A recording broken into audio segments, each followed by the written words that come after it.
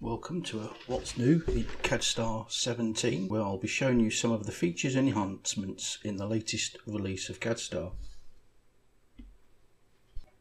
For a quick overview of the CADSTAR release schedule, we can see that CADSTAR 17 is being released within similar timescales to previous and future releases, and that Board Modeler Lite 10.1 is scheduled for release in May 2016. Moving on to the new features in CADSTAR 17, we have some new social media links on the start page that include links to Zuken's YouTube channel that feature over 130 CADSTAR related videos. The recent design files list has been increased to 15, making it easier to find more of the recently opened files in either the start page or the file menu. For users of Windows 10, it is now a fully supported operating system for use with CADSTAR 17. There are several reporting enhancements, such as that when opening a design, you have the option to automatically display a version check report. This can further allow you to reload all out-of-date parts so that your design is in sync with your libraries before you start any modifications. A new Where Used report has been introduced that will find all of the symbols or components that use specified assignment codes.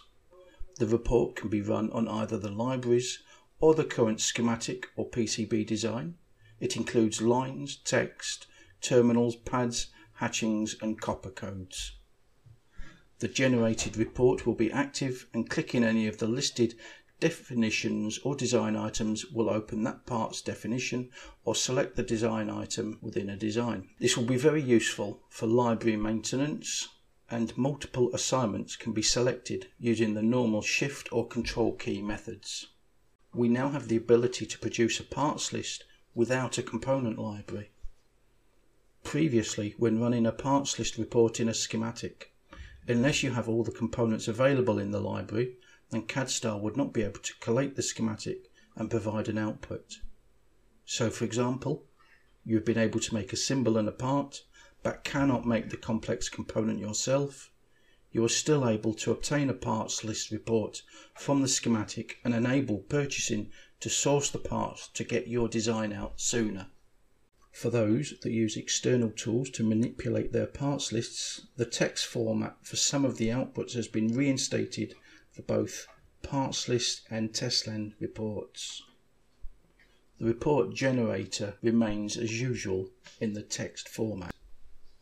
If you would like your parts list outputs as a spreadsheet, then QBOM provided freely by Quadra is your best option. Contact the marketing or support teams for further details. In previous versions of CADSTAR, the ability to create components that have multiple interconnected pads joined to the same schematic symbol has been unclear. The documentation in CADSTAR 17 will improve the explanations on the methods to do this. Users should use the PCB-only pad feature that was introduced in CADSTAR 16 for the additional pads on the component footprint that are not being used in the symbol. Connect all these pads together using component copper as before. Use the pin equivalence setting in the pin swapping section of the part definition to assist with this. The IDF export feature introduced into CADSTAR 16 as part of the dynamic and kinetic packages has been enhanced to completely remove the need to use the older and unmaintained third-party IDF interface that was supplied by the now dissolved Latimer CAD. In the past, not all options have been supported within Zuken's CADSTAR IDF interface, like alternate separator, replace spaces in names with underscores, use safe component and part names for legacy mapping, etc. This now has a benefit to ProE and Creo users. You will now be able to select either multiple items, groups or reuse blocks, and during movement right-click and choose to change the origin of the selection. For instance, when moving a selection of multiple components, the movement origin would often be the last item selected in the group. Now, while moving, you will be able to right-click the mouse button and in conjunction with the snap tools, use any snap point of a member of the group to align the rest of the group. As an added bonus, when a central selection point of a group is chosen, rotation is around the center instead of the last item chosen. Also, when multiple ungrouped items are chosen and the selection origin is changed, instead of rotating around their individual origins as previously, they now rotate as a group for the duration of the move. To aid you in selecting the right component or resolving queries during a PCB layout, you are now able to add dimensions within your components. For this, it is recommended that new component dimension layer text and line codes are created so that they can be enabled or disabled as required, and text sizes for the dimensions can be reduced. Additionally, when a component is rotated, any component or dimension text that is part of the component will have the readability settings applied to it so that dimensions and text always reads the same way for consistency across your board. Prior to CADSTAR 17, if you added another bus line of the same name, you had to set up the bus properties again, the assigned signals, whether it's restricted, PCB transfer settings, etc. Now, the properties are simply copied from an existing bus of the same name. The process for this is to draw and set up one bus line, then for another bus line, simply draw the line and name the bus, and the properties will be copied, ready for you to connect to it. The zone-based hyperlinks currently found on signal references have been expanded to provide a hyperlink between the same name bus lines. When adding or connecting a signal reference or global signal in a schematic design, the automatically generated visible signal name would appear on the symbol origin and would require you to move it to a more desired position. This is now enhanced by the use of a signal name origin that you can set the position, text code and alignment on so that the signal name appears where you want it. This reduces the work required in producing readable schematics.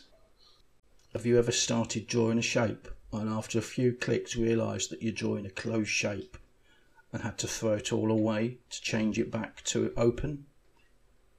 Now you can simply right click and toggle the setting instead of stopping, changing the settings and starting again. When drawing shapes, users have recently had the ability to right click and enter coordinates. This now includes the angle and line length. It makes the drawing of triangles, chamfered corners, etc. easier and more accurate. You are now able to define a different drill oversize value for each via and pad code.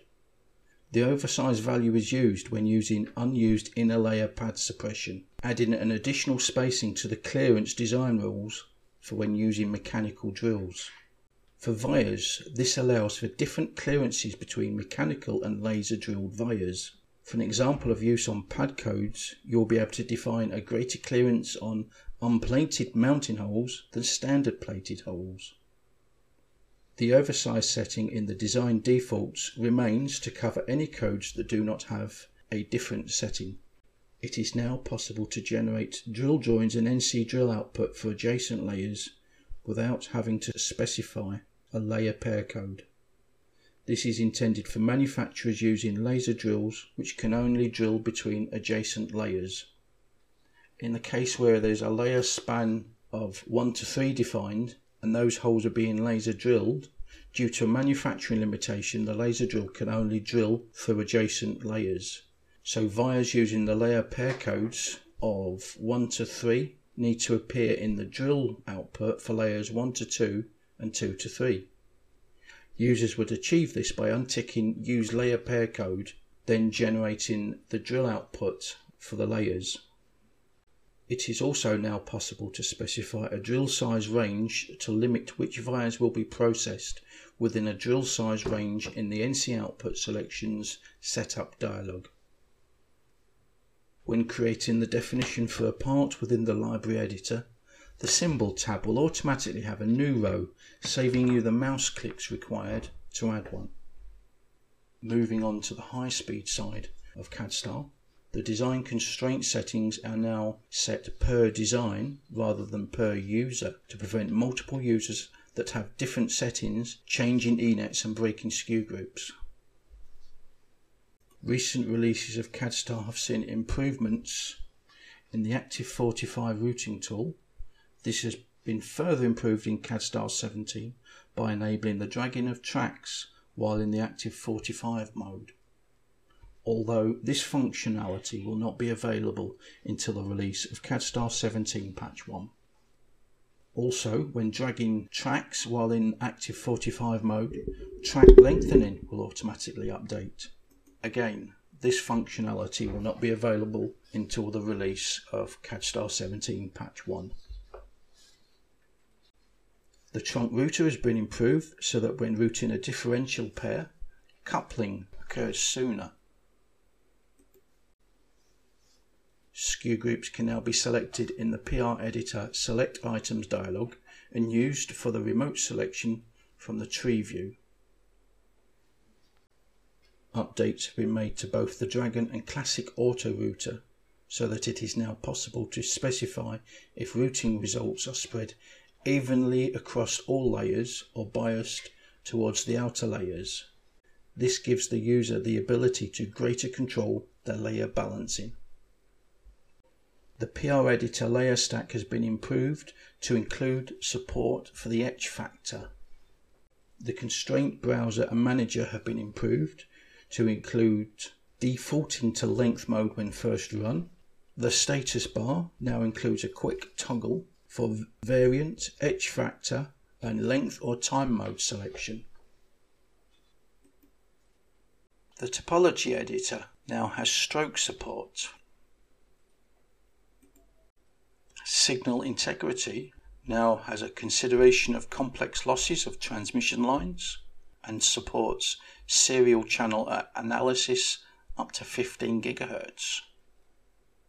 The provided TDR models allow impedance profile over time like in a TDR scope, and it allows transmission line investigations for discontinuities along the TL or TDR channel analysis. There is improved overclocking handling of buffer driver models and an improved package modelling for better timing result accuracy. Supporting the etch factor definition in the configuration editor and constraint manager is compatible with former trapezoidal conductor support, also etching for half planes, so you can conduct more accurate what-if studies when considering the manufacturing process. Impedance parameter sweep functionality for conductors and dielectrics for single conductors and differential pair configurations allows a quick overview of material or geometrical variations. The Simulation Library Manager has usability improvements, with searching and filtering being improved, unified with IBIS and SPICE model imports, and a quicker operation on large libraries. Also support of very large IBIS files that allows smooth operation on the larger IBIS files. What's new in Board Modeler Lite 10.1? It will have support of drill holes within copper shapes for your pads, etc. when exporting a design to the step assembly format. There will be a 3D preview window when looking at your 3D model library in the project browser.